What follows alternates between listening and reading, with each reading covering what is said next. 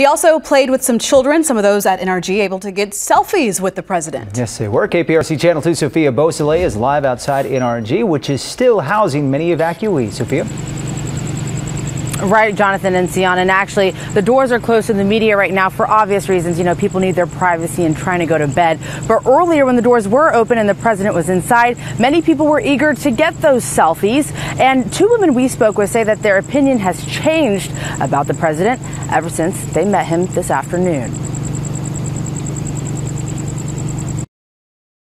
I stayed on the first floor, so I lost everything. It's a situation many people can relate to. Harvey didn't hold back and left widespread devastation, which is why President Trump and the First Lady flew into Houston. We was really sitting down eating our food, so they was like, Trump over there, Trump over there. The president passed out some meals, gave hugs, handshakes, and of course, selfies. She was like, girl, you really shook his hand. I was like, yes. So we got back up again, went around, and he was actually walking out the door. That's when Shauna Miles got the president's attention to come back. And not only did she get a selfie, but she asked him a question. He talked to me and I asked him, for the people that's really up in here, God knows that I need it.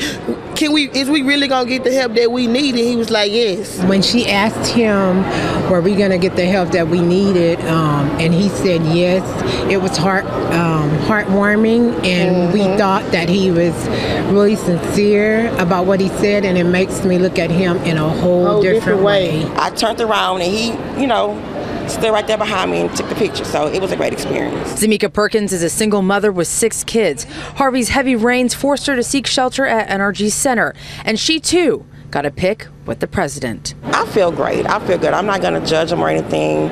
God is only judge, but I feel great. I feel special, honestly, I do.